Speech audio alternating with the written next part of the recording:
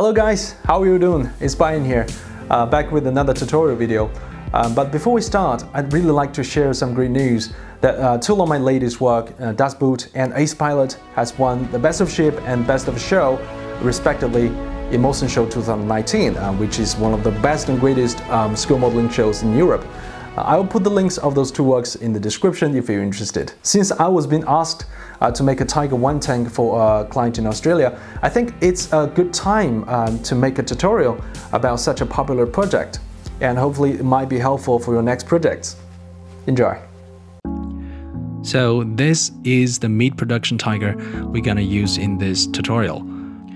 There is really not much to say about the construction assembling, as it is very straightforward, except for one thing, the Zimmerat. The kit do comes with solutions for this, but they are either too uniform or too mushy to be useful. But with some basic tools, we can vastly improve it.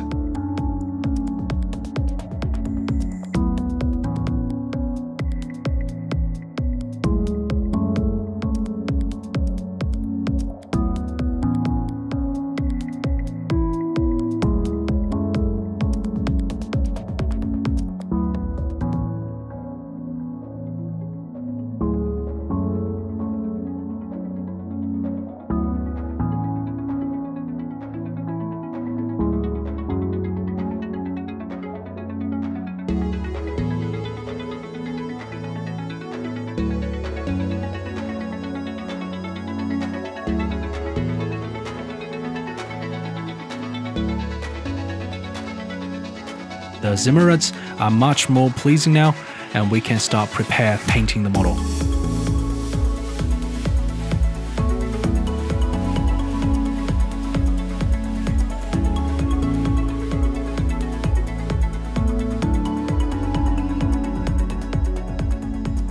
I applied two coats of primers.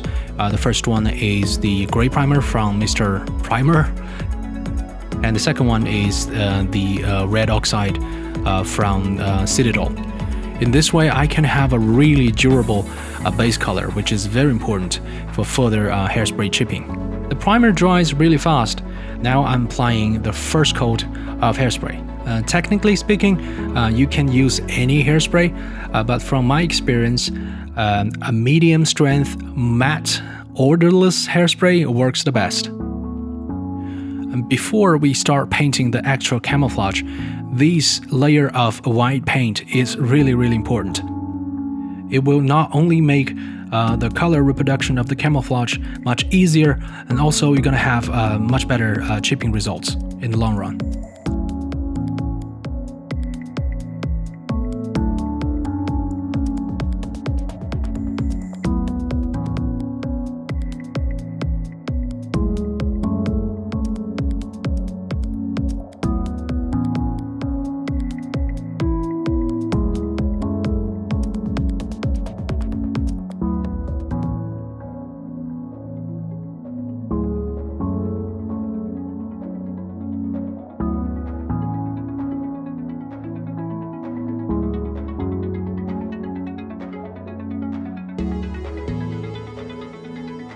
After finished painting the sand color, we may start the first layer of chipping.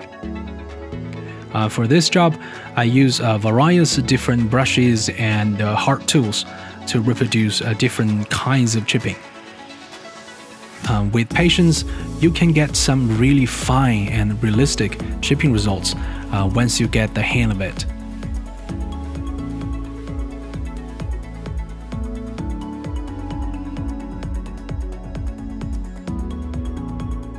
And of course, for my Patreon supporters, I've also made a much longer version of this tutorial explaining variables in detail and some other tricks. So check it out if you are interested.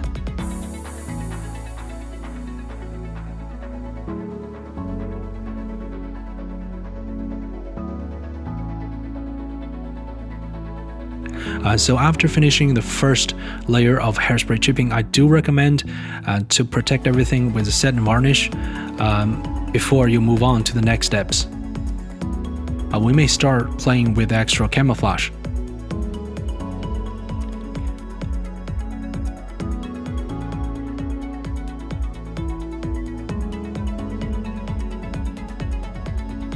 As you may notice that my choice of colors are pretty pale. That is because with these pale colors, I can easily render it with oil colors later on in the weathering steps.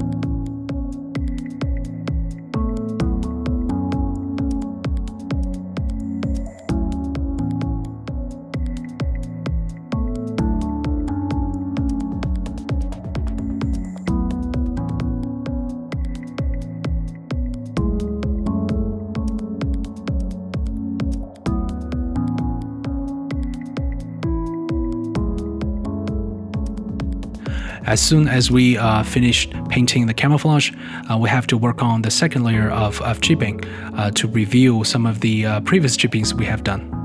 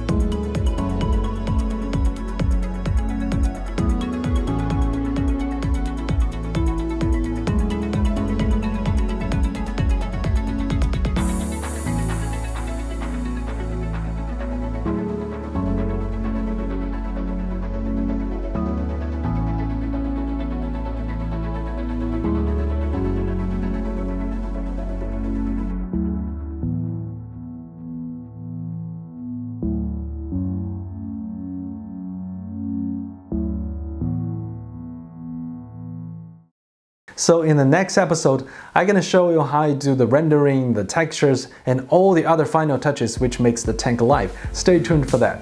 So consider subscribe to my channel so you won't miss the next episode. It's Brian here. I'll see you in the next one.